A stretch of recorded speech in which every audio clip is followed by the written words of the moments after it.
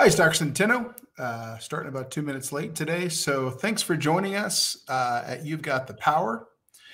Focus today is going to be on an interesting type of craniocervical instability, basically where the skull is falling backwards as you bring your head back to look up. And we'll go through that. And then, as usual, I'll give a short presentation and then answer any questions either about that topic or any other topic that you might have. And then we'll go from there. So again, today's topic is CCI Type 1C, and that's where the head or the skull comes backwards relative to C1, and we'll learn what causes that, which ligaments are involved, what we might want to do for treatment, all of that good stuff. So let me go ahead and see if I can share my screen. Hopefully I do this better than last time. So we'll go to entire screen. That should work. And then go here. Okay, so today topic is the skull slipping backwards with cervical extension, CCI Type 1C. So these are the references that we'll be working off of today. And before we get started, I've said this a number of times, our call center is very busy and at the clinic and focused on lots of different issues, shoulders, ankles, knees, low backs, etc. So when it comes to CCI, we find that a lot of our CCI patients need that extra touch from an expert. So rather than filling out a form on the Centeno-Schultz or Regenix websites, I'd recommend that you just contact Carla directly, and that's my assistant. That's her email address right there. And she can help sort things out to try to get all the right information together for telemedicine, and she can usually do it in much shorter time than going through the call center, who handles mostly different kinds of things. So today, again, we're going to be going through this CCI scale that I put together. And this is kind of the unique thing. I was talking to someone today about this. No one has ever really put together a CCI typing organizational chart like I've put together here. We tend to have the surgeons that are in individual types of niche CCIs, and then the C1, C2 overhang type of CCI. And since digital motion x-ray machines tend to be owned by chiropractors, that sort of niches out that group. And then, so lots of different things, but no one's really talking about the different types of CCI that someone could have, and which specific ligaments are involved and might need to be targeted from a non-surgical standpoint. So again, just to review, this type 1 CCI goes to 0 and 1. This type 2 CCI refers to 1, 2. This type 3 CCI refers to 2, 3. And then you've got the different actual types out here. So a 1A, 1B, etc. So today we're going to talk about 1C. So the basic concept with this type of CCI is that the skull, as someone brings their head back, their skull slips backwards. And that's the basic idea, not a complex issue from the standpoint of what's happening. Obviously, it may be a complex issue from the standpoint of how to fix it. So this is from the grading scale that I put together that talks about all of this. And realize that it seems like the biggest single cause, based on what I've observed in this type of instability, again, where we have the skull shifting backwards, or it can also shift forwards, but we're talking about the one that goes backwards today, is this shallow occipital condyle. So realize that you have these condyles that come off the skull, and they sit in C1. And if the joint is normal, this is the C0, C1 facet joint, it looks like this one that I just pointed to there. And that is, you've got a fairly robust occipital condyle. So the occipital condyle is this part that I'm outlining right now. Just make sure that there's no problems here. Got it. And then that goes into the C1, which also has a sort of shallow ball and socket. Now, as you might imagine, that provides some bony resistance to motion, and that's its job. Obviously, there are ligaments around that support keeping your skull firmly attached to C1. But what happens if you're born with an occipital condyle that's flat and looks more like this one on the left here, or my left? And what happens there is you don't have that type of stability. So basically, you become dependent on your ligaments. And all these numbers here, while this looks complex, it's really not. It's just the depth of the condyle divided by the width of the condyle. And that gives us a number, a ratio of the depth to the width. The higher the ratio, the deeper the condyle and the better it's going to function. The lower the ratio, the more likely the condyle is to slide. So these are the numbers from the Labuda paper. Basically, patients with these kinds of condyles were symptomatic. Patients with better condyles were asymptomatic. And then there's an overlap in the middle where you're not quite sure which group they belong to. So that's why all these numbers are sitting here for my purposes on this type CCI type scale that I put together. And we can obviously look at the condyles and we can try to see that things are lined up. But if we want to see that the skull is in fact moving, a really good way to do it is to draw a line. So if we draw a line straight up here, and we put that line just touching the basion here, and that line goes down to the dens. When you extend, that's not supposed to move more than 1 millimeter. So you can see here now the basion, the tip of that has moved forward because the skull has moved backward. And the same thing can happen in flexion as well, right? That basion can move forward. So again, you're not supposed to get more than 1 millimeter of motion between that basion and the line that goes down to the dens. So that's a good way to measure that this is in fact occurring. So this is a cross section of all the deep ligaments. And as you can see, there's lots of them, right? We got the PAOM coming from the back here as we go forward. Then we've got the tectorial membrane there, and then the cruciate ligament as we go forward of that, and then the apical dens ligament, and then the AAOM as we go forward of that, and finally the SAAOL. So if you think about it for a second, if this skull is going to move this way or move that way, really a lot of ligaments are going to be involved, right? If the skull is going to move backwards, then that PAOM would certainly be involved. You could certainly see that the apical ligament's going to be involved.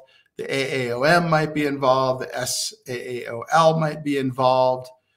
So your safest move here in dealing with the skull moving forwards or backwards is going to be to hit all of these ligaments.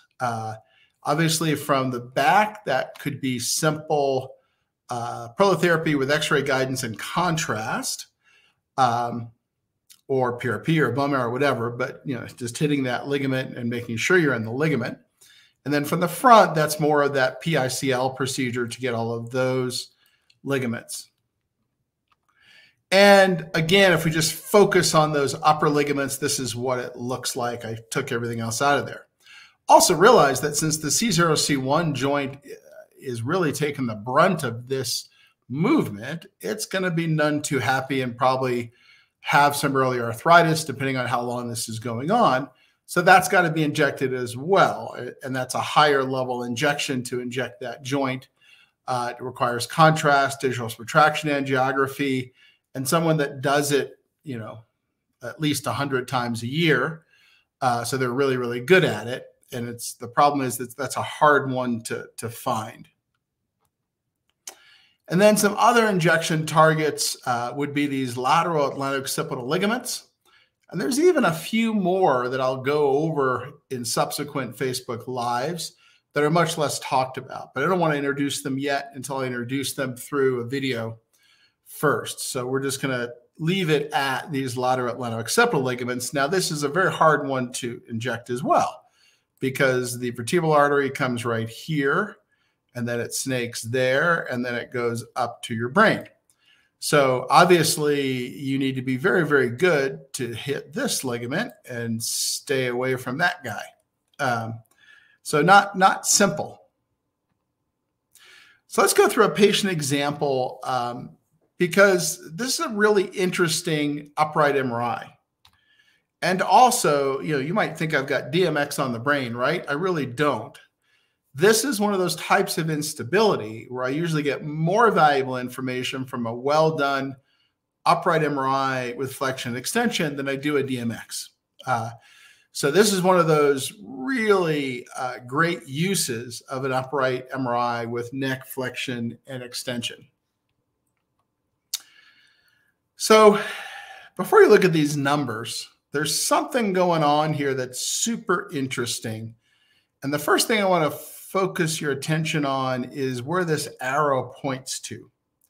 So this is the back of the atlas. So this is C1 here.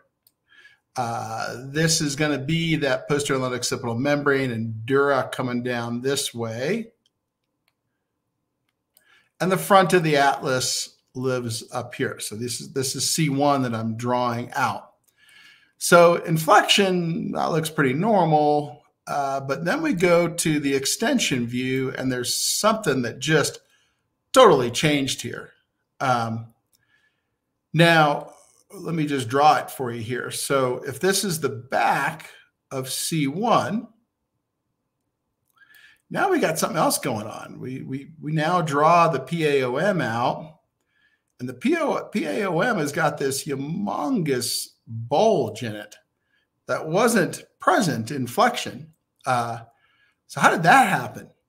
There's only two possibilities. Either the skull went back or the atlas went forward. We know the atlas didn't go forward because if we look at this, that really hasn't changed all that much up front. So what happened is the skull went backwards here relative to the atlas. And we could also look at this claviaxial angle in extension, which is very, very high at 175. So anytime we get into that mid 170s in extension, we would be possibly concerned that we're dealing with something going on between the skull and the spine. Now, what's also interesting is if we go over a couple images, we see something else going on here that looks not good. So the first thing we see is this guy has no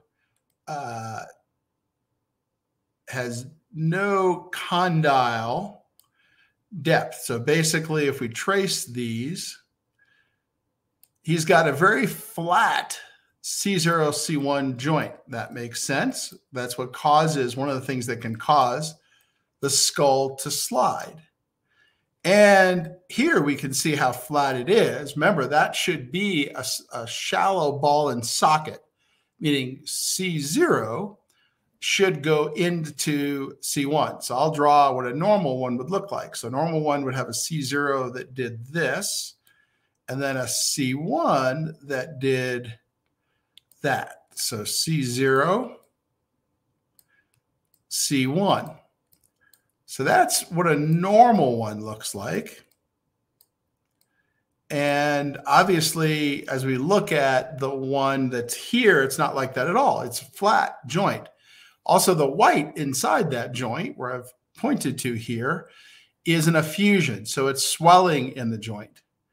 And we also can see that the front of the joint doesn't match up at all. This is the front of the 0-1 joint. This is the front, or I'm sorry, the 0, or the occipital condyle, sorry, and C1. So these don't match up. So clearly the skull, again, has gone backward from looking at this picture.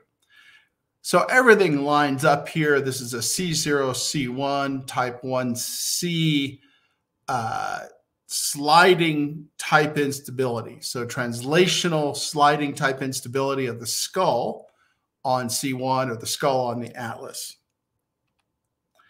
So what kind of injections would we be talking about here?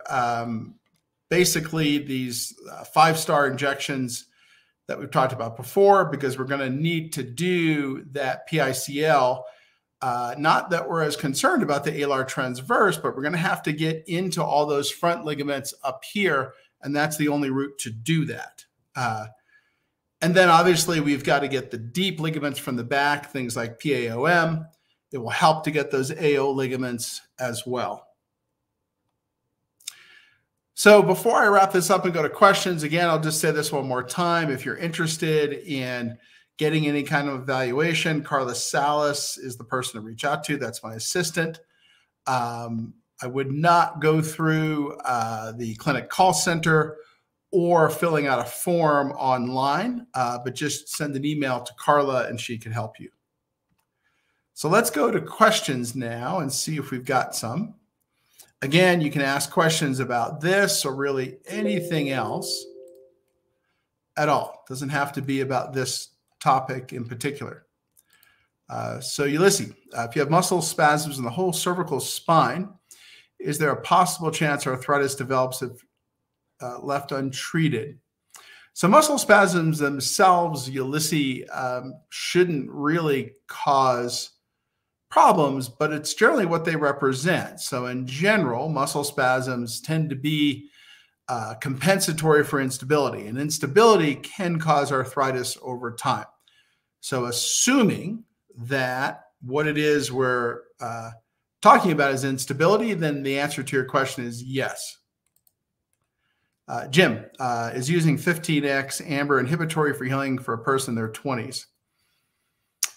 You know, it's a good question, Jim. When we've studied it, we saw a slight inhibitory effect, and we weren't clear on whether the effect that we were observing was actual inhibition or not. So I've always erred on the side of being careful. So for example, if someone comes in who's in their 20s, we wouldn't use 15X, 4X would be just fine. Now, in their 30s, you know, we're going to jump that up to, let's say, mid-30s and a joint to 10X.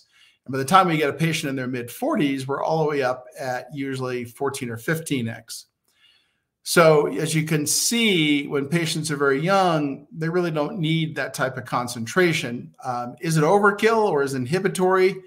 My overall sense is it could be inhibitory, and I've always erred on the side of being careful there. Andy, how much PRP do you have to inject into a facet capsule to get a healing response? Well, let's break that question down. So the first issue is facet capsule. Usually patient or people really aren't injecting facet capsules. What they're doing is facet capsule is their euphemism for I put the needle somewhere in the vicinity of the facet joint, but I've got no idea where it is and whether it's really going into your facet capsule. So that's the first thing. So 99% of what's described as a facet capsule injection isn't into the facet capsule. It's a needle placed somewhere in the vicinity of the facet joint, and the person has no idea if it's going outside the joint into the tendons or muscles, into the facet capsule, or into the joint. Now, for the 1% of injections that are described that way, where the doctor is trying to specifically inject the facet capsule, either under ultrasound or with contrast, then not much, probably about a half cc should be more than enough. Ulysses, can SI joint sclerosis be the reason why hip arthritis happens a lot? Not quite sure of the question. We certainly see patients with hip problems who have SI joint instability. So you may want to rephrase that one. Jim, do you think the physical therapy world, or in the physical therapy world, there's an overemphasis on strengthening the deep neck flexors and lack of emphasis on strengthening the suboccipital muscles? Yeah, Jim, I think that's largely historical. If you go back to deep neck flexor work, was largely initially put out there by Gwendolyn Jull from Australia. I don't know if Gwen's still practicing now or not. That was about 20 years ago.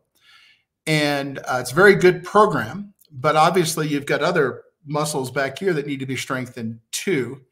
So I would kind of agree with you that there is this focus on the front, because that kind of program was described by an excellent, I'm going to look down here a little bit, by an excellent research-based physical therapist, Gwendolyn Jull. But the strengthening for the suboccipitals or the extensors, a little bit less common. So I tend to agree with you there. Arno, I already asked this earlier, but is complete exposure of the C1, C2 facet a strong indicator of instability or not? I think we had some confusion on that last time, if I recall. Do you mean that there's a rotational study and that you are seeing the entire superior or inferior articular process, or do you mean something else? Let me get some more information on that. Ulysses, is there going to be another Regenetics conference about CCI more in the future? No Regenetics conferences on CCI. We had a Regenetics conference last week where we focused on sort of administrative things and then some clinical issues, but not CCI. This patient population is way, way too specialized and requires the development of specialized skills that just are very difficult to develop. So no, not anytime soon. I don't think that would be a safe thing to do. Andy, for posterior instability injections, is there a strength difference between PRP versus BMC? Are they similar in strength where one PRP treatment provides the same results as one BMC treatment? Not in my experience. So I think the best way I've used to describe that is if you've got a woman with SI joint instability, it takes about 6 to 8 prolotherapy treatments to get that person stable.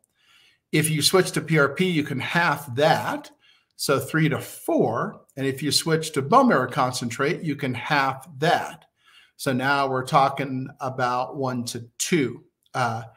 So that's what that looks like based on my experience. So PRP is better than prolotherapy, but not nearly as good as bone marrow concentrate as far as getting ligaments tight quickly. Jim, if the upper cervical muscles have wasted away, can strengthening them back up cause them to return back to the original size? How long would it take? No one knows the answer to that, Jim. The research initially was done by Jim Elliott at Northwestern. Jim used to work with us as a physical therapist. He then went back and got his PhD in Australia, then came back to the States to be a professor at Northwestern. So he would be the one to ask that question, whether or not they've done any research showing that you can reverse that trend on the atrophy. Is it possible, or how long would it take? Probably take a year or more to get those muscles back to where they would need to be, because if you look at it, many of these patients that we diagnose this in have 80% atrophy of the muscle or more. So if you just think about an intellectual challenge, if you will, let's say I took your leg and I put it in a cast for 6 months, then we took it out of the cast. And your quadricep muscle, your front thigh muscle, was 80% smaller. As you might imagine, even walking around the block is going to be tough to do. And if we go forward on that, it's going to take a very, very long time, at least 6 months to a year before you feel like you've gotten that back. And that's going to be hard work. Ulysses, can muscle atrophy cause mild scoliosis? Good question. Nobody knows at this point. It wouldn't be a bad thesis, though.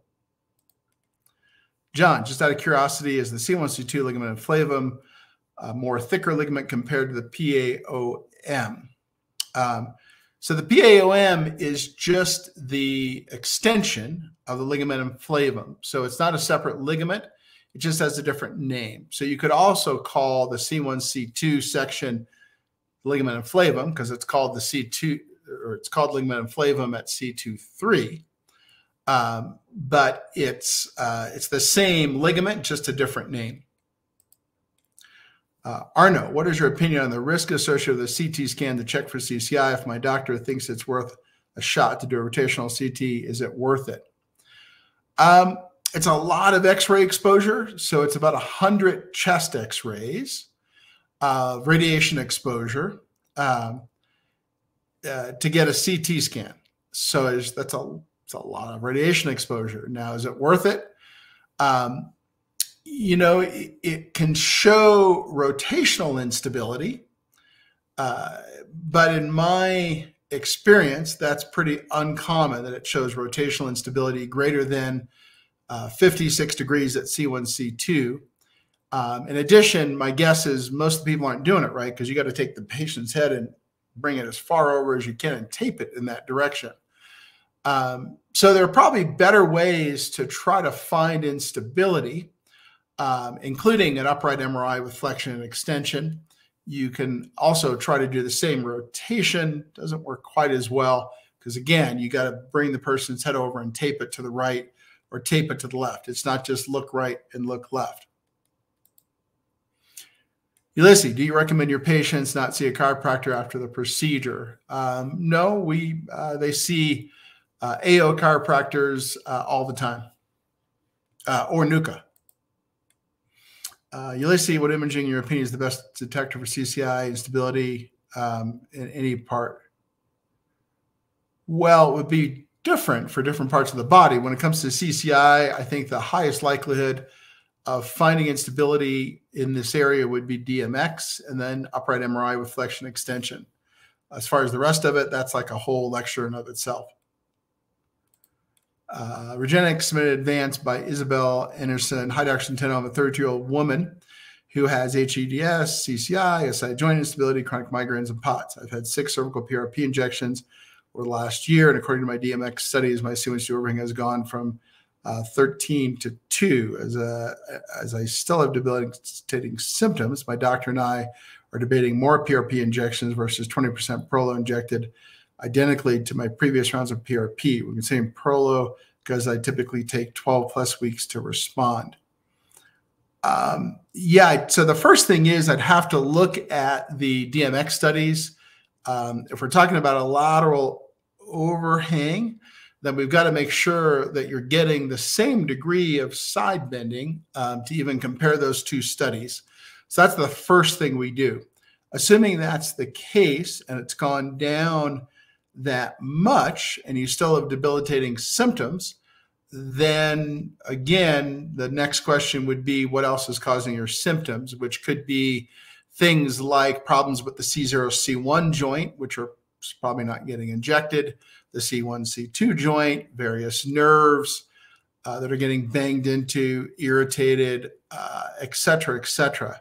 As far as switching to 20% Prolo, a lot would depend on how you're going to deliver that. So you'd have to be extremely careful because if you, for instance, if you inject PRP inadvertently into the vertebral artery, probably no harm, no foul in most patients. But if you inject 20% dextrose inadvertently into the vertebral artery, you've got a dead patient or certainly a patient that's never going to function again like a normal human being after that happens, because that's hypertonic enough to kill the vertebral artery off and kill whatever brain cells that goes to in the cerebellum, for example.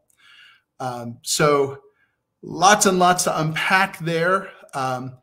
And so I'd need to know a lot more about what was injected, how it was injected, whether or not we have an accurate measurement of 13:2, meaning whether or not you got the same side bending each time, all of that good stuff.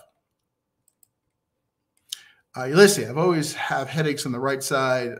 Can it be due to an upper facet joints moving with muscle spasms, pulling on it? The 0-1, 1-2, and 2-3 cervical facets can cause headaches. So that's one possibility.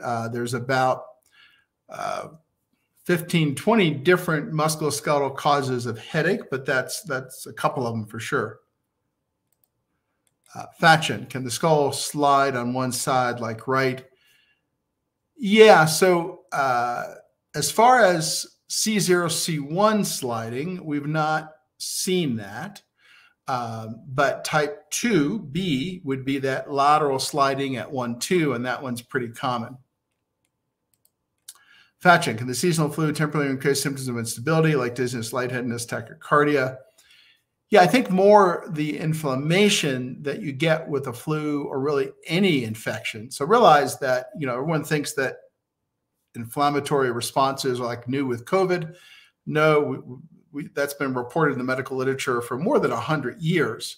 So any type of viral infection that you get, any type of bacterial infection you get a pro-inflammatory stimulus, or that malaise and this sort of body pain. Now, areas you've injured in the past or are currently injured tend to light up the most when you have that kind of total body inflammation. Regenetics been advanced by Tiffany Lee. I was going to do PRP by a local doctor, but I found out he was only going to C2 down, and I have C1, C2. Am I correct? There would be no benefit to that. Yeah, unlikely to be benefit to that. So if you've got high upper cervical instability, you would need that high upper cervical area treated. That would be at least 1-2, could be 0-1 as well. Just realize, as we've been talking about here, if 1-2 gets injected, that needs to be with x-ray guidance, contrast, and digital subtraction angiography, and someone who does that, I don't know, 100 times a year or something like that. Era, good day, Dr. Centeno. I think I have this. The back of my skull is continuously tilted backwards and downwards. The front side of my face more upward and latched on the vertebra in my mouth and being weighed down and pushed, bent forwards. The Vista therapy collar doesn't help with it or better support this type of instability. Are there better ways to support the backside of the head with a collar? Yeah, so you may, I always tell patients the best thing to do these days, depending on where you are in the world, obviously, in the United States, the best thing to do is to go on Amazon. There are more types of cervical collars on Amazon that are inexpensive than you can easily list. So you would want to look for one that has much better support in the back, something maybe like a Miami J collar, that kind of thing. It's been advanced by Era Hype. Good day, Dr. Centeno. Can this cause you to be unable to look down, as in physically unable to tilt your head downward? Because that's what I have. I cannot look downwards. Rotating left and right is limited, but don't do that at all. So it's possible, yes. Now, that could also be other types of instability as well.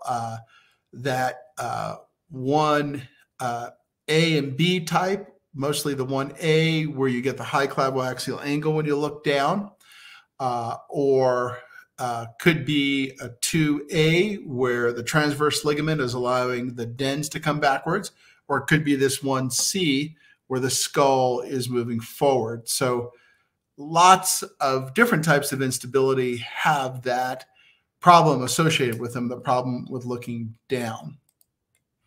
Ulysses, can you make a video for patients about what type of questions they ask the pain management or sports medicine doctor for CCI before they decide to do this procedure? I don't think the average pain management or sports medicine doctor is going to understand much it is of what we're talking about. This is extremely specialized stuff. A little bit like if you go to the average neurosurgeon and say, I've got CCI, I want you to fuse my neck. They're going to look at you like you're insane, meaning it's not what they do all day. They don't really ever look at that part of the spine unless they're getting called into the ER and someone's head's about to fall off. But understanding someone who has an injury short of that, but is disabled by it, and what surgery to do and how to diagnose that isn't going to happen in neurosurgery and orthopedic spine offices. They're just not going to understand it. And it's not for lack of trying. It's just because they don't do it all day. They don't see it all day. Same thing here. If you walk into the average sports medicine doctor, they're not going to have a clue what you're talking about. It's been advanced by Era Hype. I think I got that already, I think. Rosalind, what is sandwiched between the occipital condyle and the C1 facet? Is it just bone, or is there something that restricts friction? Yeah, so it would be the occipital condyle going into the bottom of the facet joint. So the whole thing, and there's cartilage in there, just like any other joint. Now realize that you bring up the sandwich, and because that's a pretty good thing to talk about. The ligament stability, a good portion of it, of what's happening in that C0, C1 joint. We talked about the bony stability, but the ligament stability would be those alar ligaments as well, coming from the bottom and going up to the top. So they're holding onto the skull, and the sandwich in the middle, the piece of bologna in the middle, if you will, is the atlas. So the top of the sandwich would be the skull, the bologna in the middle would be the C1 atlas, and the bottom piece of bread would be C2. And so that's a good analogy, sort of a sandwich, because there is a sandwich effect that keeps that C0, C1 joint and the 1-2 joint stable. Regenetics been advanced by Sherry Kopp. Will you be publishing this guide in CCI types? My brother is a doctor and is incredibly interested in the little I could tell him. Yeah, so I'm working on a peer-reviewed publication now. Got a lot of progress on it the week before last. This last week, not so much, just because I'm catching up from the conference I was at. But I should be able to make some more progress on it. Probably won't get submitted till probably summer sometime. And then hopefully it gets published by fall or so. And then we can give him a copy. Now, there is a video on that provisional CCI typing that I did maybe 3 or 4 videos ago. So you can send him that in the meantime, or just wait until the peer-reviewed publication comes out. Regenetics been advanced by Jeremy Robb. Is there a specific treatment for all of these different types of CCI? Yes. So that's what we've been talking about for the last 6 weeks or so. Each one of these types has a specific set of ligament targets in order to help that type of instability. So the first part is diagnosis. What are the different types of instability that someone has? The second part is that then dictates which structures get injected. Arno, what type of symptoms would be associated with the abnormalities you showed in the patient case during today's slides? Yeah, it's a good question. You know, one of the things that Labuda brings up in his paper, and that's the shallowness of the occipital condyle, is a theory that because the rectus capitis posterior minor is getting yanked on, and that connects into the dura, that leads to increased stiffness of the dura, and that leads to increased CSF pressures, and then that leads to headaches. So it's an interesting theory. Obviously, that's a lot less proven than the data they showed, i.e. the data was, is there something about the condyle that separates patients from controls? But it is an interesting theory. So obviously headaches would be one of those, but also the same type of CCI symptoms that we've been discussing here. headaches. You can have dizziness, loss of balance, depending on which joints are involved. You can also have problems with vision, problems with tachycardia, all of those same things. Andy, have you done posterior PRP or PICL in EDS patients who also have POTS? Many. Probably treated hundreds of patients at this point in that that meet that description. EDS patients with POTS who have CCI, who have gotten either posterior PRP or PICL or both. And really with PICL, it's posterior and anterior almost always. Ulysses, I did my stand-up MRI for the next September. Do I need to do another to see if there are changes in the cervical spine? Probably not. Yolene, do you sometimes see patients with intracranial hypertension that have severe migraine caused by vibrations when traveling? If so, considering there's a lot of restricted medication for stem cells treatment, what medication do you take to be able to travel and prevent brain inflammation? Well, I think we need to break that question down. So the first issue would be, is it the intracranial hypertension that's causing the headaches? So intracranial hypertension is a difficult diagnosis to make. The only accurate way to make it would be to float a catheter from usually the low back or the neck up into the brain and measure the pressure there. Short of that, there's really no way to get to intracranial hypertension by measuring the pressure in a lumbar puncture. So that's the first thing. I've met a lot of patients who claim to have headaches from intracranial hypertension, but all they have is pressures from an opening on a lumbar puncture. And that wouldn't be the way you would measure that pressure. You've got to use a pressure monitor and put it all the way up into the brain to get that measurement. So of the people who have or state they have intracranial hypertension, probably less than 1% actually have that diagnosis based on a catheter placed into the brain. So if we're talking about that 1% of patients who legitimately has intracranial hypertension that's confirmed causing their headaches, instead of the other 20 things that can cause headaches from the neck, then you can stay on things like Diamox, for example. Virendra, can PRP used for alar and transverse ligaments?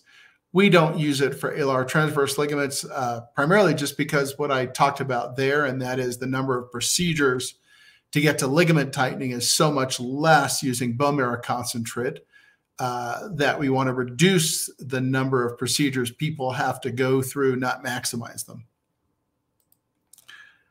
Via, how do you treat shallow occipital condyles? What is the cause of this?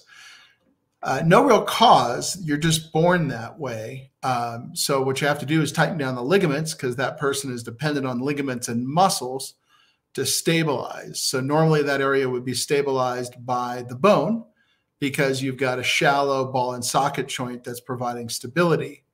Without that ball and socket, what you end up having instead is dependence on ligaments and muscles. So if the muscles go south and then the ligaments get lax, you've got to work on those ligaments and muscles. So that's doing these types of injection procedures, and short of that, a fusion. Fatchin, which type of instability is more prone to irritate, damage the vagus nerve?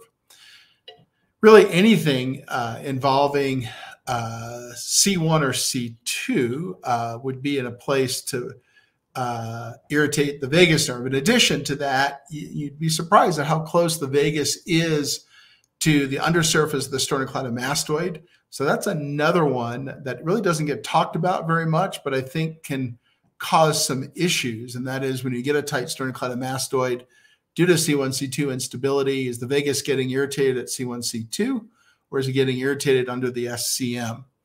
And we've started to treat some vagus nerves with platelet lysate hydrodissection under the SCM to see if we can move the needle on some patients with vagus type tachycardia. Arno, I've had potential CCI for 3 years. How big is the risk that my neurological symptoms are not reversible? That's really dependent on the person. I think what we tend to see is when patients have this for longer, they tend to fall into two camps. One camp is the good news is that they don't really seem to get irreversible damage. You can sort of rescue them from the abyss, if you will. And then there's another camp that does get neurologic damage over time, in which case it's much harder to affect change in those patients. Fatchin, can something like a specific nerve irritation cause lack of salivation in patients with CCI? Yes, we have seen that, or excessive as well. Isabella, is it normal that symptoms can initially get worse before they become better with posterior PRP, mainly tinnitus and blurry vision for me? How long does it take to get positive results? Isabella, I would need to know more about what you got, meaning that posterior PRP describes about a dozen different, very, very different procedures. So I'd need to know specifically what was injected, how it was injected, who performed the procedures, used guidance, didn't use guidance. If it's X-ray, did they use contrast, digital subtraction, angiography, all of that stuff. Thatchin, would someone with EDS cause CCI, have all the subtypes of CCI by default, since it wouldn't make sense to have laxity in one ligament but not others close by? Maybe. Usually what we tend to see with CCI patients is they all have some laxity in lots of different joints. And again, different for different types of EDS, right? You've got EDS types, subtypes that have more spinal instability, EDS subtypes that have more peripheral joint instability, etc. But then something happens, and it's usually a fairly minor thing, that damages one set of ligaments more than the other, and then they start to get symptoms. That's been my experience, at least. Isabel, I'm a 32-year-old woman who has EDS, CCI, SI joint instability, chronic migraines, POTS. Oh, yeah, I think I got this one already. Answered it already here, Isabel. Rosalind is, if there are large interspinous distances, I'm petite with 5 millimeters between mine, except C1, C2 is 13 millimeters, and C1, C0 is 12 millimeters. My CXA is 129. Do you recommend the neck brace with PRP to ensure the gaps close? The problem with using a neck brace is that it's a two-edged sword. You damage the muscles, but you might help the ligaments. And since muscles and ligaments are both needed for stability, then damaging one to help the other doesn't make much sense to me. As far as a CXA of 129, then that can be treated with posterior ligaments, assuming that's the only thing going on, meaning that there isn't or there aren't other types of CCI that have yet to be diagnosed. But you will need to make sure the provider can get into the PAOM and do that under X-ray guidance with contrast to make sure that they're just in the PAOM and not going through the dura. So that's the kind of thing you would need. And then as far as closing distances, the distances might be more or less important depending on what else is going on. So I'm not so concerned about the distances as I am trying to use the best thing possible to provide that stability. So is that bone marrow concentrate? Is that PRP? Is that prolotherapy? And then trying to make sure we hit the right structures to get the best stability, which would require X-ray guidance in that case with contrast. Arno, sorry for being vague. I just received a medical report from Med Serena saying that there is a complete exposure of C2%. I turn my head to the right. Yeah, so Arno, I think I need to take a look at the images myself.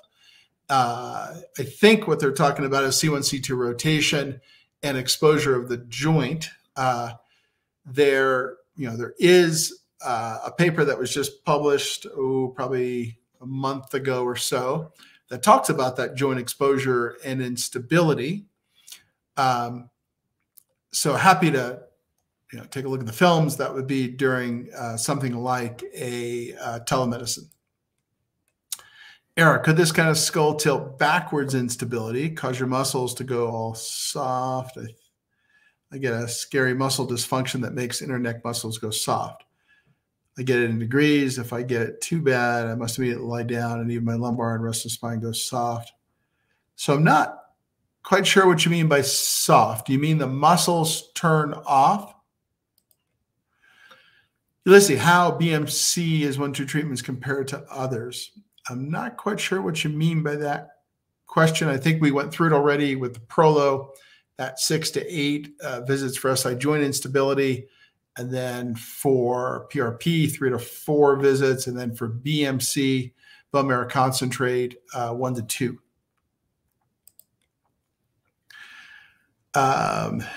Rosalind, what percentage of your patients with substantial brain fog, cognitive impairment later report their function normally again? Again, about 70%. So that's the same number for all of the more common CCI type symptoms, headaches, imbalance, brain fog, etc. ERA, an upright cone beam CT is what CCI neurosurgeon in Barcelona uses. You can use that. It doesn't have to be an upright MRI. Yeah, so they're looking for different things. They're heavily focused on concepts like vertical instability. So not really. We're going to need to see movement-based imaging. Now, if that's a cone beam CT, for example, with rotation, the good news is that should be less X-ray exposure than the average CT. Then we might be able to use that, but it'd have to be with motion.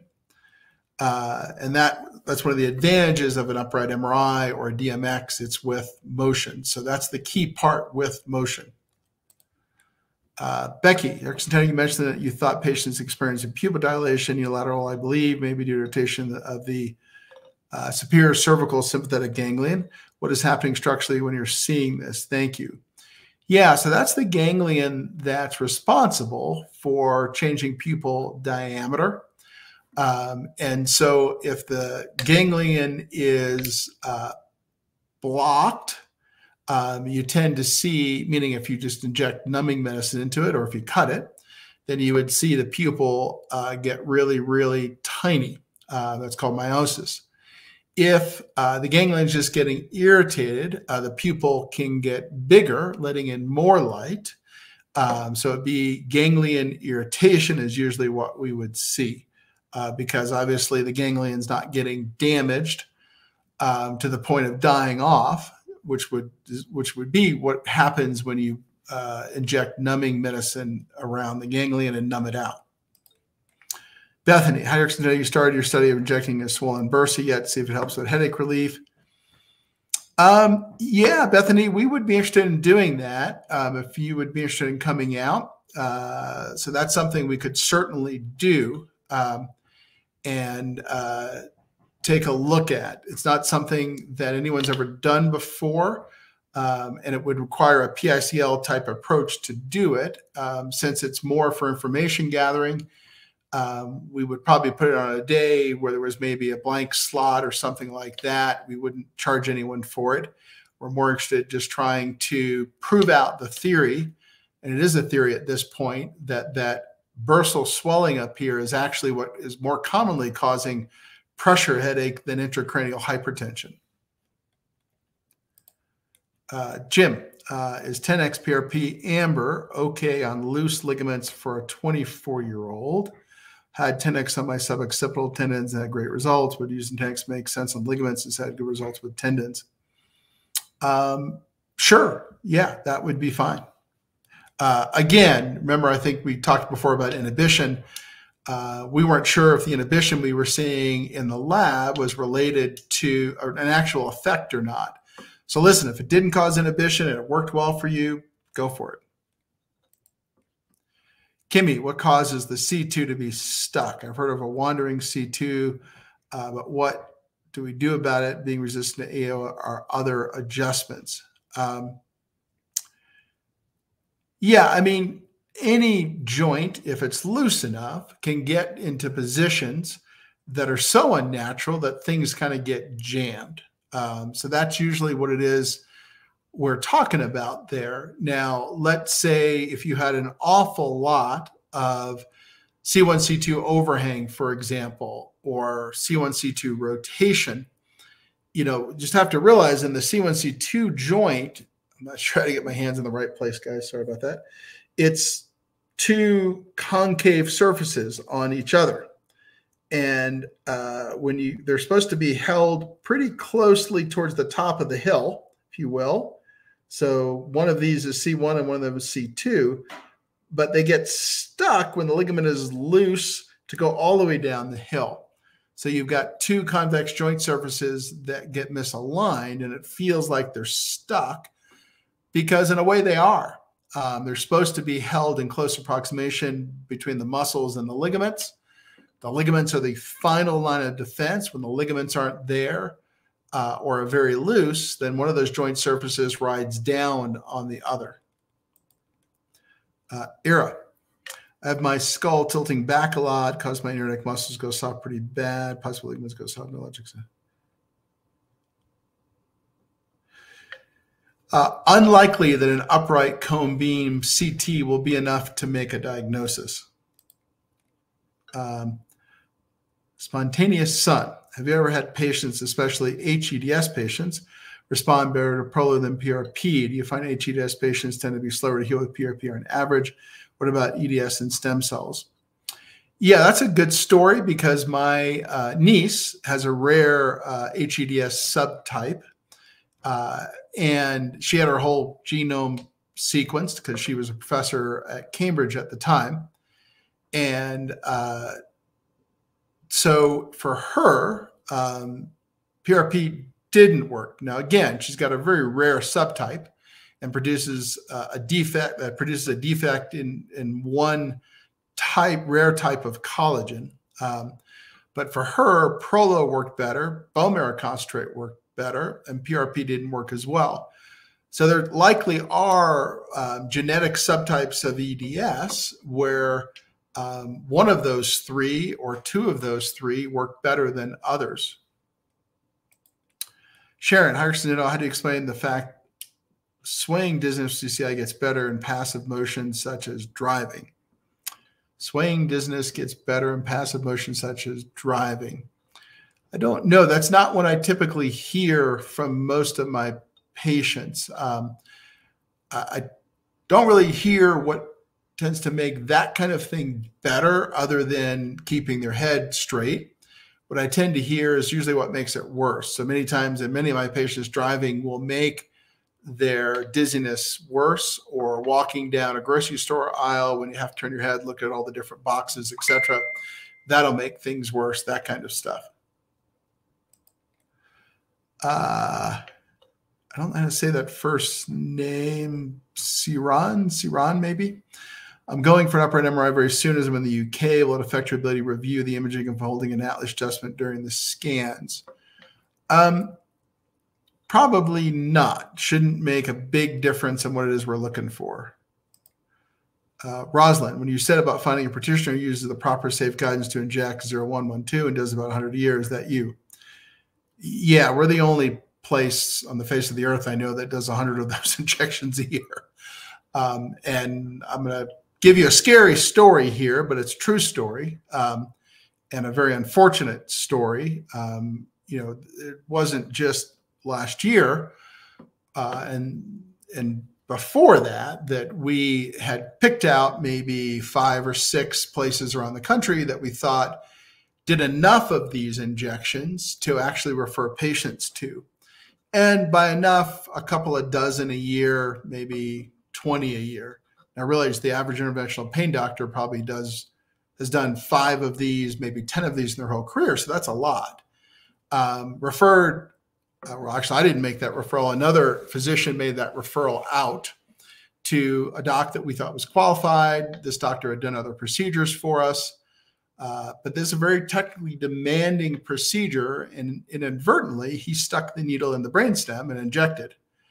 That patient, as far as I know, is I think now out of inpatient rehab, but has had a one-sided stroke on that side of her body.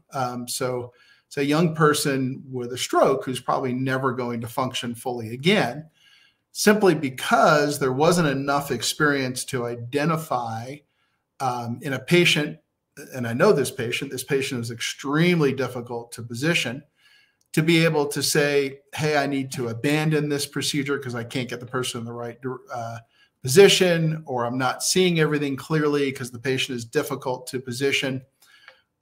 So yes, this is real stuff. I'm not just making this stuff up. It happens. And it happens because these are highly and heavily technically demanding procedures, even for the most experienced interventionalists, and even the most experienced interventionalists on earth have only done a few dozen of these in their whole career. So anyway, that's a real story. And I wish it wasn't true, but it is. Bethany, if someone has severe cervical stenosis at 5'6", cutting off CSF and showing no white around the cord, can this cause intracranial hypertension? No, generally not. So that wouldn't be a cause of intracranial hypertension, given the mechanics of how that would work. That would be more a problem with a low CXA and cervical medullary syndrome, much, much higher up. So unlikely to be the cause. Spontaneous son, you're okay. Are the only doctor that does the PICL procedure? That's it. Well, Dr. Schultz does it as well. Dr. Pitts will do a few. I've obviously got the most experience out there because I was the one that developed the procedure and been doing it since 2015 and have continued to advance it. Era, does this type of CCI show up in a supine MRI at all? Are there clues or nothing at all? No, there's definitely clues. I mean, we see those clues all the time. Let's say the last 10 telemedicine visits I've done in the last 2 weeks or so, maybe last 7 days, we've found all sorts of clues on normal supine MRIs. So those clues can definitely be there. Now, many times we just get suggestions of this person probably has CCI, a swollen 0-1 facet joint, for example, or swelling in the bursa that shouldn't be there, or swelling in some of the upper cervical bones, etc. So as I always say, I'll take all the information I can get. So if you want to go get another study, I'll either request it specifically if I need it. But if a patient comes to me and says, should I go get that study or this study? Heck, I'll take anything I can get, and more information may not give me any more diagnostic certainty, but it's always better to look at more information than less. Stefan, hello, Dr. Centeno, which treatment is more successful from your point of view, the Atlas therapy according to Arlen or the AO orthogonal therapy? Do you recommend these treatments directly after stem cells or wait a bit? The two that we most commonly use would be chiropractic AO therapy or NUCA, and patients can do those right after a bone marrow concentrate PICL procedure. So in fact, many of our patients will get that done by local AO doctors right afterwards. Sharon, are there patients who anatomically can't have a normal curve? Sure. One of the things that can happen is over time, you can start to see that the bones change shape and kind of turn into trapezoids. Obviously, once they turn into trapezoids with the small part facing forward, you're never going to get a normal curve back in that person. So it's one of the reasons why you want to get working on this stuff, because eventually the bones respond and start to change shape. Sharon, can loss of curve be more symptom causer than the instability itself?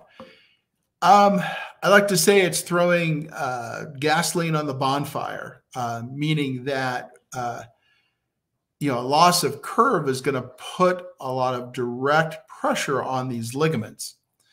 And Evan Katz, one of the chiropractors we work with and the guy who does our DMXs, he had just published a paper and a case series of patients that had instability, relatively mild to moderate instability. It was due to a car crash. So it was still in that healing phase. And by getting the curve back, some of those patients got to heal that instability. Now, obviously, that's not going to work if someone's had this for a year and it's more severe. But it's certainly not helping things. And so we often tell our patients to, that can tolerate it, to get curve restoration. And if they can't get curve restoration because they can't tolerate it, then get stabilization first and then curve restoration. Kimmy, what are your thoughts on craniocervical? My neck muscles are atrophied, but also feel tight. I'm sure what to do other than stretching and massage, like anything else, strengthening the muscles. Sure. Yeah, that's fine. Catherine, have you treated many CRPS patients for injections can spread it? Well, certainly a CRPS patient, so just so people understand what that is, complex regional pain syndrome, type 1 and type 2. So when a patient has CRPS, they tend to have very, very high pain responses with a low stimulus. And on top of that, they usually have a sympathetic component, meaning changes in skin color, that sort of thing, what's called pseudomotor or vasomotor responses. So CRPS itself can be treated through sympathetic blocks, and many of those patients do pretty well, or injecting the same kind of things that we inject epidural, platelet lysate, around the sympathetic chain. If you're going to do sort of willy-nilly injections, though, in a CRPS patient, that's got to be done very carefully because they will tend to dramatically flare up versus other patients given the same exact injection. So it's a little bit like the fragile egg concept that we talk about here, or what we call central sensitization. CRPS is like that, but magnified times 10. So it's all about focused therapy in those patients, trying to be careful not to push them into that flare-up state. So for a CRPS patient or essentially sensitized patient, less is more. The problem is when that person goes to a clinic that likes to inject lots of things, then they're more likely to get a thermonuclear flare-up, which is not good for CRPS patient. Era, I have a symptom that causes breathing to be hard and breathing goes very slow. It seems to be a kind of diaphragm issue, whatever is in the area of the belly up to the solar plexus. Is this related to a specific vertebral level compression? It could be related to problems in the ribs or problems in the thoracic spine. In that case, the lower thoracic spine. It also could be related to phrenic nerve issues in the neck. So those are some things to think about. Sharon, does PICL cause temporary swelling of the transverse ligament? If it's the case, if there's not a massive symptom increase, if one has a retroflex odontoid and less room for CSF. Yeah, Sharon, I looked at that probably 3 or 4 years ago, maybe before the pandemic, beginning of the pandemic. It's funny, we were all now going to measure our lives pre-pandemic, during pandemic, and post-pandemic. So we now have a ruler in which to do that by. But I looked at that and I couldn't see a relationship. So my theory at the time was similar to yours, was that is it possible that these patients that have more cervical medullary syndrome, more of a retroflex dens, a bigger pannus, were getting a bigger flare-up? Didn't pan out. So I looked at about 20 or 30 patients, couldn't see any clear trend, so I kind of abandoned the idea. Isabel, have you had patients with HEDS, CCI, and MACS use bone marrow concentrate? What sort of inflammation response do they have? Also, if the pelvis is compromised, 6 labrum tears, SI joint dislocation, shallow hip sockets, can you still take bone marrow? So let's go backwards. So taking bone marrow is not from that area, so that's not an issue in general. And I would say that, maybe 1 in 4 of our PICL patients now have HEDS, CCI, and MCAS. Certainly work with those patients on reducing flare-up. Sometimes we'll give them an antihistamine during the procedure, etc., but usually not an issue. They tend to be more likely to be in the longer-term flare-up. So rather than days, they might be in the weeks time frame on the flare-up side, but that's about it. Now, again, just like we talked about in centrally sensitized patients or patients that have that pro-inflammatory type phenotype, less is more. So I just saw one of those patients this week, and all we did was PICL from the front, which is rare. We almost always do front and back, to keep her in one position. And we did a very minimal version of the PICL just below atlas, because we could tell based on the pressure to pain readings that we got during the initial evaluation that person was not going to tolerate more. So again, in those patients, in general, less is more until they can tolerate more. Let's see. And I'm probably going to go about 10 more minutes. We're at around an hour and 10 minutes right now. So about 10 more minutes here. Dr. Centeno, what is your opinion on neutral spine alignment, specific PT, upper cervical chiro adjustments, and continued wearing cervical collar post-PICL? Most upper cervical chiro opinions steer towards wearing collar, minimizing movement, period, including during zero PT. PT specialized neutral spine alignment steers we're absolutely getting out of collar ASAP due to muscle atrophy.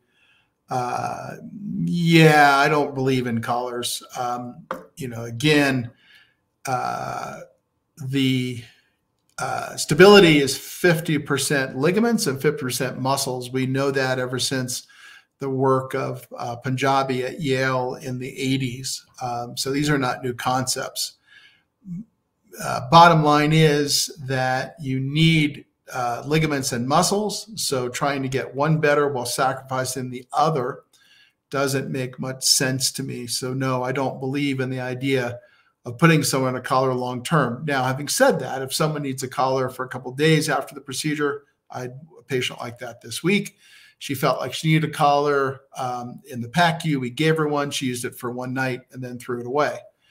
That's fine. Or if someone needs a collar during special circumstances, like if they're going to travel, that's fine. But wearing a collar 24/7, 365 is almost always a really bad idea. Isabella, my PRP treatment was done by Dr. Kirkor. Let's see, Isabella, I got to remember now. Let me go back here to what it was we were discussing.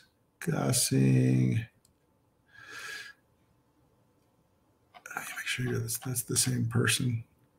No, that's not the same person. So Isabella, I'm not finding your initial question. I think you were the one maybe using a different account now that was talking to me about the C1, C2 overhang going down, but I'm not sure. So I can't find your original question up there. I apologize. Maybe throw something else down here to reorient me since I've done a couple or about 50 questions so far. Andres, is it possible that some could have laxity and not have symptoms? Oh, yeah. I mean, Andres, this is a great topic to bring up, and one that I try to go through many, many times a day with patients, and that is there's the concept of diagnostic certainty. That means that we are fairly certain that the instability we're seeing on the imaging is causing your symptoms. And that's an equation, right? That's a calculus that involves how they got injured, what their symptoms are, what makes their symptoms better, what makes their symptoms worse. Do their symptoms match CCI? What is the response to treatment? What's on their physical exam? Does it localize to the upper cervical spine? All of those things have to have check marks by them in order to get to high diagnostic certainty that what we're seeing on the images is causing the problems. I think where patients get in trouble is to assume that since it's on the images, they must have a problem, and it's not always the case at all. Jennifer, what with vision loss caused by high ICP from CCI, have you seen patients get their vision back? I don't think that we've seen many patients with vision loss from high ICP. So that would be a diagnosis through an ophthalmologist where it's very clear that there's pressure on the optic disc on a direct eye exam. So usually vision loss wouldn't be caused by that mechanism. It'd be much more likely to be caused by lack of proprioceptive input to smooth pursuit, or things like irritation of the superior cervical sympathetic ganglion. So Jennifer, I'd have to know more. Now, we have lots of visual issues that have improved with the procedure, but that diagnosis can't be made, like at a prolotherapist office, for example. That one would need to be made by a neuro-ophthalmologist. So I would need to know more. Isabella, my PRP, yeah, I got that. Dr. Kirkor, C0, but I need to know what the original question was about, Isabella. Arno, could you quickly share with us how much telemedicine would cost? Also, if you could, is the exposure to C2% when turning strong indications? Yeah, Arno, we talked about that. So I would need to look at that. So telemedicine, to my understanding, runs $275. And happy to look at those images to see specifically what's going on there. Rhymes, except the PICL, are there any treatments with anterior injection or lateral injection? I'm not quite sure what you mean. So when it comes to injecting these anterior ligaments in the higher cervical spine, only the PICL would get there. Now, there are lower cervical anterior treatments to get like the anterior longitudinal ligament, and that's more of that level 4 type treatment, not level 5. So that requires ultrasound guidance, x-ray guidance, contrast, and someone who's experienced in doing cervical discography. Ulysses, I meant, can BMC make ligaments heal super faster than PRP? Probably not faster, just fewer treatments. Era, so for this skull tilted backwards type of CCI, you said the MRI is better than DMX. So I meant, would you prefer the upright MRI inflection?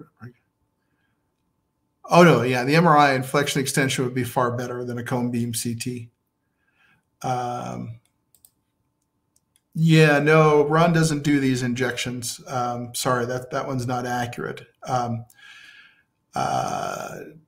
So we're talking about injections that require different expertise than the type that Ron has. And when it comes to the PICL, definitely not doing that. When it comes to injecting things like 0-1, I wouldn't send a patient to Ron for that. So definitely not accurate with what we've been talking about here today. Ulysses, how many vertebral artery cases you heard of so far because of bad experience of upper facet joints? Oh, there's a number out there. This was this wasn't a vertebral artery. This was a brainstem injection. So again, we just talked about inexperienced providers in the upper cervical spine. This was a provider who I would have thought was experienced enough to do this, but I know this patient. This patient is extremely difficult to work with, extremely difficult to position. And yeah, that's the first brainstem I've heard of. Now, vertebral artery injections, if you just look in the literature, you'll find them. They're out there. People have published on them. So these things are hard to do. Let's see. I'm just going to take select questions because we're getting a little long in the tooth here.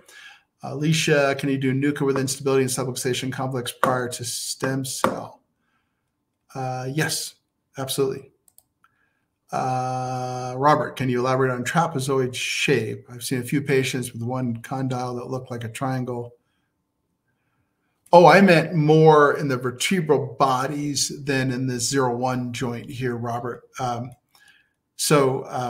Now, if they had that kind of 0-1, there was probably something else going on, something like, we'll see that sometimes with rheumatoid arthritis patients.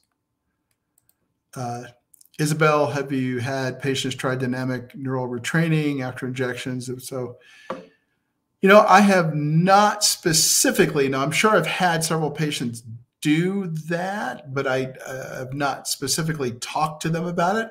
So certainly open to seeing how patients do with that type of approach, because I think the general idea is sound.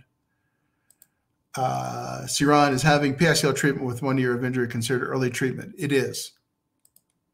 Finn, diagnostically, how to differentiate lax capsular ligaments from, say, lax posterior anterior ligaments? Presumably, it's harder to diagnose because you can't just look at the direction of the listhesis. Yeah, it would depend on what it is we're looking at. So realize that the facet capsules are pretty weak. So for example, the medial facet capsules at C4-5, 5-6, and 6-7 are frequently not there and incompetent by the time someone is in their 30s and 40s. In fact, we often take advantage of that to inject into those lower cervical facets and get into the epidural space without having to go into the epidural space itself. It depends on what we're talking about. Now, if we're talking about things like 1-2 facet capsular ligaments, you're not going to be able to differentiate that at all. There's really no way to get there from there. As far as anterior ligaments and other things, that's a combination of looking at DMX, and often their upright flexion extension MRI, and sometimes their usual MRI, etc. Ben, in your presentation, the translational diagram, I'm correct in understanding this is the same thing as translational BAI. Yes, it is a similar concept. So again, looking at just any reference point between the dens and the skull, and then measuring that translational or lateral movement. Ulysses, I heard people who are in a collar for the last, yeah, I got that. The Ulysses, I'm going to try to take some specific ones here. I think people with heavy head need to use hard collars sporadically as they don't overwork or tense their muscles up. Yeah, just make sure it's as little as humanly possible. I think that's the right answer. Okay, that was the one. Sorry, Isabella, I had missed that one up there. It's normal that symptoms can initially get worse before they get better. You can certainly go through a flare-up period before things improve. And from a posterior PRP, depending on what was injected, I think you had said 0 through 7. In that case, you'd be looking at somewhere between 3 to 6 weeks to get to the other side of that kind of thing. Now, if there's a flare-up longer than that, then that could be a concern that you're in that central sensitization category. Or maybe we're just not hitting the right things. Again, if you have certain types of instability, those posterior injections aren't going to be effective, as we talked about this. Let's see, this initial question, there's two. Yeah, I got that. Thank you. I'm going to take a few select ones here. That's an interesting one. Can deformation of the dorsal end plate at C3 is caused by CCI, or is that considered congenital? That's a good question. I'd have to take a look at what the end plate looked like to see. Normally, we wouldn't see end plate breaks in the cervical spine. That's something more common as either congenital or part and parcel of tall person disease, if you will, or Schurman's disease, and breaks in the thoracic end plates. But an upper cervical to mid-cervical end plate break is probably traumatic unless there's some sort of serious congenital deformity. Catherine, sure, Catherine. Okay, guys, I think we've been going almost 2.5 hours, or 1.5 hours here. Let's not, so 1.5 hours. And I want to thank everyone for their time. Again, today we talked about that skull shifting on C1 and that type of instability. I will be here this Monday, and then I'll be out this week from today, just because my wife's stepmother passed away. So we're going to go to that memorial in Atlanta. So thanks so much for watching. Everyone have a great weekend. Love the great questions. Again, I don't know about you, but I learn by asking questions and getting answers. And so I hope you do as well. And I will see you this Monday. Thank you.